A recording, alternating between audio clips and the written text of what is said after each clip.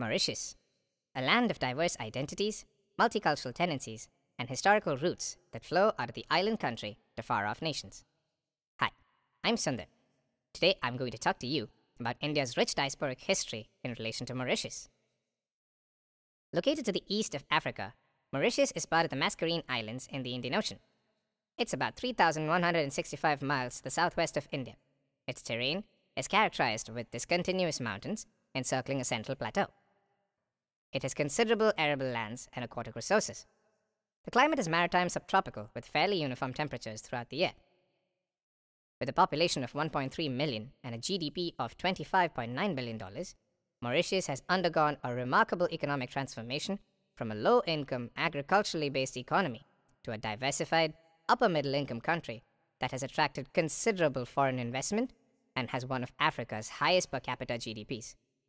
Mauritius is a parliamentary democratic republic with a constitution of its own. The president is the figurative head, while political power and accountability lies with the prime minister. The Mauritian population is highly diverse in nature, comprising of people of Indian origin, Creoles, Catholics of African descent, Sino-Mauritians, and Franco-Mauritians. Over two-thirds of the population is of Indian origin.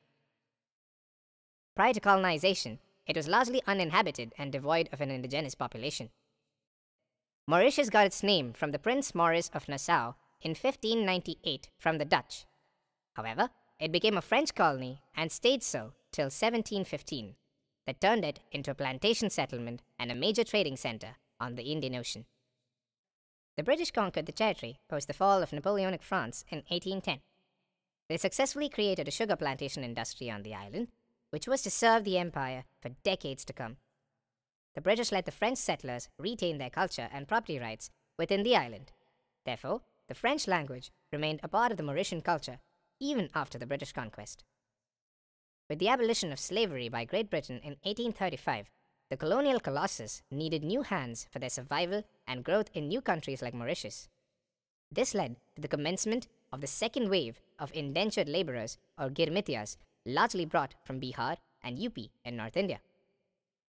Many died on the voyage to Mauritius, having never experienced the hardships of seafaring and succumbing to pathetic conditions they were brought in.